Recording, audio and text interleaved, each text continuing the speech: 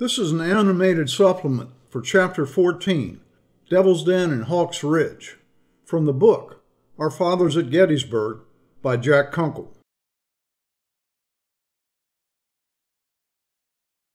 On the late afternoon of July 2nd, General Ward's brigade was deployed on Houcks Ridge, which was directly in front of Little Round Top.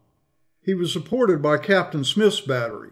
Smith had 4 of his cannon on top of Devil's Den and 2 more back in Plum Run Valley.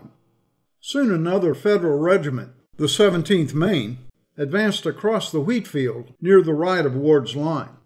Ward angled the right side of his line out slightly to connect with the 17th Maine. At around 4:10 p.m. on July 2nd, Confederate Division Commander Hood launched his first 2 brigades against Little Round Top. These brigades headed directly east, driving back Federal skirmishers from the 2nd U.S. Sharpshooters.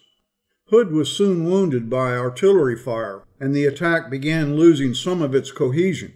Robertson's brigade began to split up, with 2 of its regiments heading towards Houcks Ridge, while his other 2 regiments, the 4th and 5th Texas, headed into Plum Run Valley.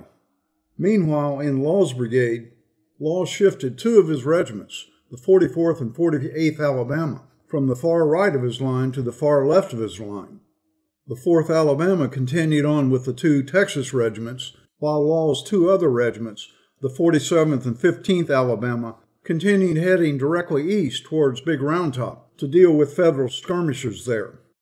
This video and chapter deals primarily with the fighting around Devil's Den and Houcks Ridge. The fighting on Little Round Top is discussed in a different chapter.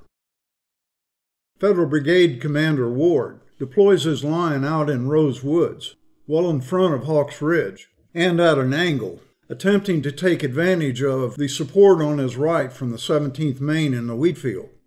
Somewhat off track in the confusion and smoke in the woods, the 3rd Arkansas drifts far to the left of the original line and ends up being confronted by 3 of Ward's regiments plus the 17th Maine firing into its left flank. Ward's men attack, driving the Arkansas unit back into the mushy ground around Plum Run. But the Arkansas commander refuses his left flank to protect him from the fire from the 17th Maine, and then counterattacks, pushing back Ward's line, which is somewhat weakened anyway when Ward shifts the 99th Pennsylvania away from that sector and over to the left of his line to protect Smith's cannon.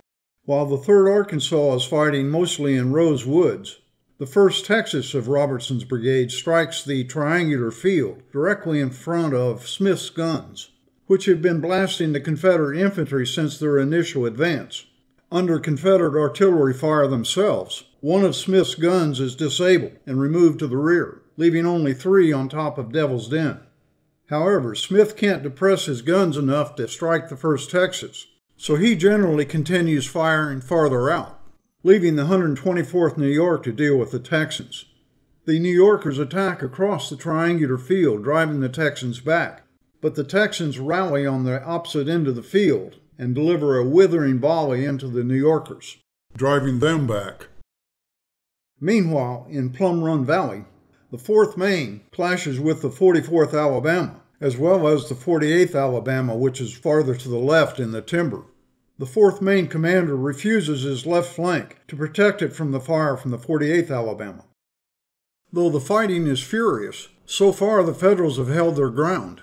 But everything now changes as Benning's brigade arrives and slams into Devil's Den, the triangular field, and part of Houcks Ridge.